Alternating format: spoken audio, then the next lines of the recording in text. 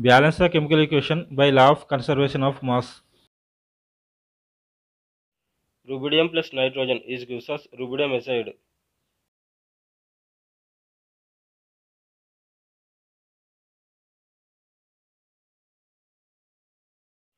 In this equation, the reactants are rubidium and nitrogen, and the product is rubidium azide.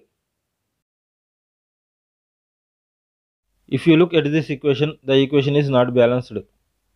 In the reactants side, there are one rubidium atom and two nitrogen atoms present, and the product side, there are one rubidium atom and one nitrogen atom present. The number of atoms are not balanced on both sides. To balance the chemical equation, we need to make use of coefficients. A coefficient is a number that we place in front of a chemical formula. In this equation, we need to balance the nitrogen atoms. To do this, we need to put a coefficient of 2 in front of RbN.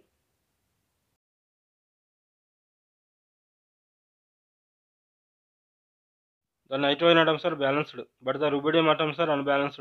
To balance that, we need to put a coefficient of 2 in front of Rb.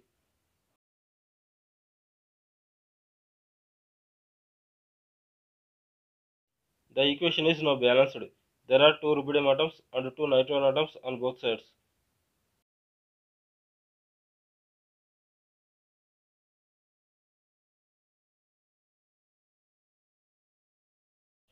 If you like this video, please subscribe my channel and press on the bell icon.